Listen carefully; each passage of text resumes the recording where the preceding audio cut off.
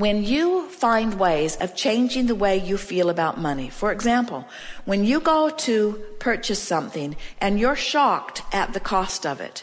Esther remembers years ago going into a department store and seeing the most beautiful blouse that she had ever seen.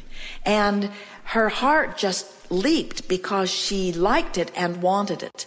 And when she turned the tag over and saw how much it cost, she felt such disappointment that she was mad at the department store. She was angry at the industry. She was angry at the manufacturer. And if we had been visiting with her in those days, we would have said to her, Esther, this is a turning point moment for you. This is a moment where you had a knee-jerk reaction that turned you right upstream.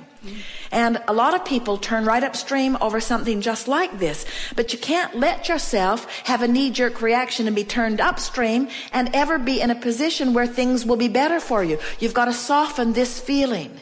And if we'd been talking to her then, we would have said to her, don't buy the blouse today, but plan to get it later. And appreciate the beauty of it and hold it in your mind's eye.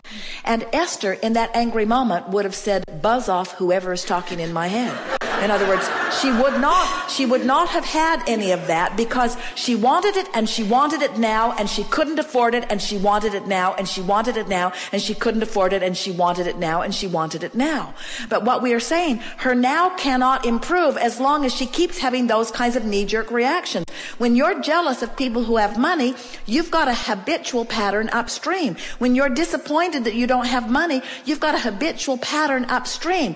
When you're appreciative of the money you have, even if it isn't very much, you're flowing downstream. When you're appreciative of the money you have, when the money that you have feels good to you, and you say to yourself things like, it's good that I have this money, and I'm proud of myself for having brought this money into my experience, and I'm a good budgeter of money, and I like how far I've made my money go, and I like the feeling of money, and I like putting the money here for this and putting the money here for this and putting the money here for this. I like this feeling of managing money, and I'm good at managing money, and I like this money, and I'm looking forward to more money that is coming. And as more money comes, I'm going to do this with it and this with it, and the money that comes is going to be fun in this way and this way and this way. Now, no matter what your state of money, there are people who have a lot more money than you do who are worried about it and have pinched themselves off. There are people who have a lot less money than you do who are thrilled with it, who have opened an avenue where there's abundance of money right on their doorstep. In other words, you just got to find a way to feel good about whatever the subject is, in this case, money. And when you feel good about where you stand. So here's we talked earlier about what we want you to leave here feeling above all other things, and that is, I have the power to turn in the stream. And I don't need to put a motor on my boat and get all the way to the winning lottery ticket. I just need to turn in the stream as often as I can be aware. I just need to turn in the stream. And now we want to leave you with something that is equally important, which is, I am where I am, and that's okay. I'm putting my boat in the stream where it is. And everybody's up and down the stream, putting their boat in the stream at different places. It doesn't matter, because you're not in competition with anyone for any resources. The only thing that if there is any competition at all, and there isn't, is the closing of the gap between the money you want and the money that you feel right now. So when you change the way you feel about money, even though there isn't any money that gives you the reason to feel the change, in other words, you got to find the feeling before you get the money, and when you find the feeling, you've turned in the stream, and when you've turned in the stream, you'll find the money. It's just that simple. People say, give me the money, then I'll feel better. And we say, feel better, and then you'll get the money. You say, no, well, give me the money, and then I'll feel better. And we say, feel better, and then you'll find the money. Feel better. And they say, well, I don't have a reason to feel better. And we say, wanting to feel better is a reason to feel better. Wanting to feel better is a reason to feel better. You've got to train your mind to focus in a way that feels better, and only you can do it. Everybody, or most everybody, is saying, well, this is how I feel, and this is what is. And you, and when they mean you, they're talking to their mate, they're talking to their kids, they're talking to their employer, they're talking to their employees, they're talking to other people in traffic, and they're talking to the government, usually. That's who. And you need to do something different so that I can feel different. Employer, you need to give me more money and you need to give me fewer hours. You need to give me more for less. That's what you need to do, and then I'll feel better. And kids, you need to get your own job. And government, you need to stop spending my money on things I don't want to spend it in and give me my tax money back so that, and we say, as long as you're asking all of those people over which you have no control, and you know it, you know you can't control your kids, don't you? You know you can't control your government. You've tried. Don't you know it by now? So when you put yourself in a position where your good fortune is dependent upon what somebody does over which you have no control, you're upstream every time. And when you finally get it, that none of them have anything to do with what's coming to you. It's all just about you closing the gap. And closing the gap is about feeling better right now, better right now, better right now. Then you leave here and you say, nothing's more important than that I feel good, but I am where I am. And those two thoughts go very well together. I want to go downstream, but I am where I am, which means I've made peace with where I am. And when you make peace with where you are, can you feel this? Feel this.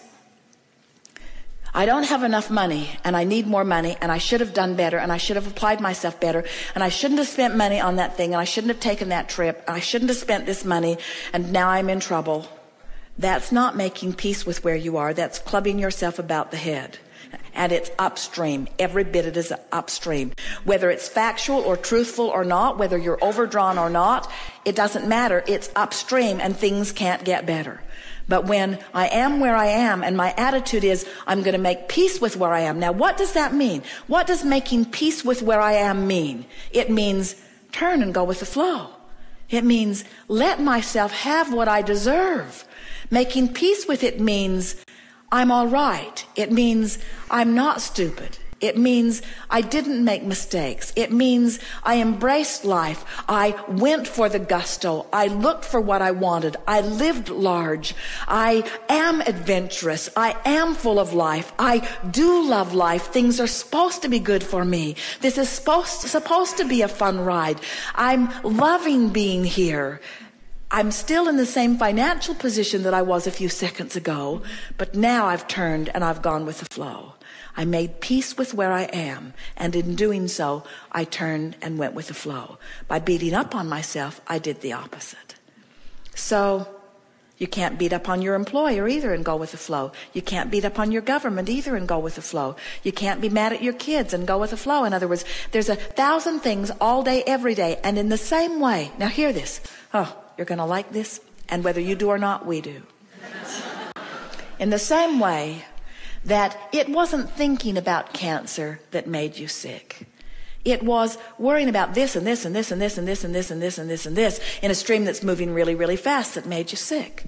So it's not thinking about money that's going to bring you money. It's being nicer about this. It's being freer about this. It's smiling more about this.